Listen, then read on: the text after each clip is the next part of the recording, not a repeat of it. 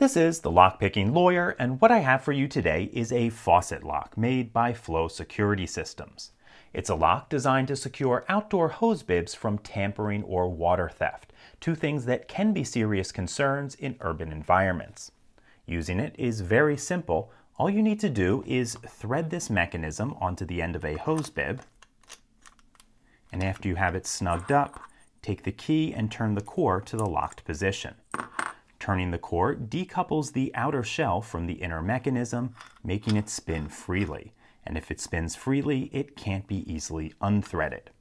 Now, as a practical matter, a hose bib is a low-value target, and any safeguard is likely to be enough. Because of that, I can't be too critical of security weaknesses. However, it is always disappointing to see a tubular lock which lacks any of the features which would stop an impressioning tool. That weakness essentially makes this a core that's been obsolete for about 30 years. Let's see why that is by opening it up with this cheap and readily available tool.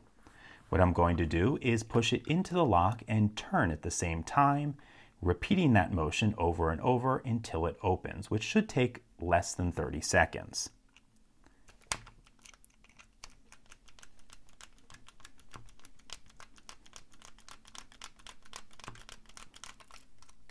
There we go. It took a little bit longer than I would have expected, probably because of weak springs inside of the lock.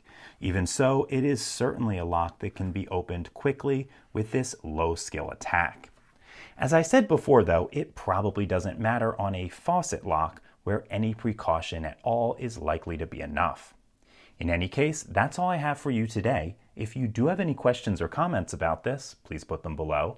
If you like this video and would like to see more like it, please subscribe. And as always, have a nice day. Thank you.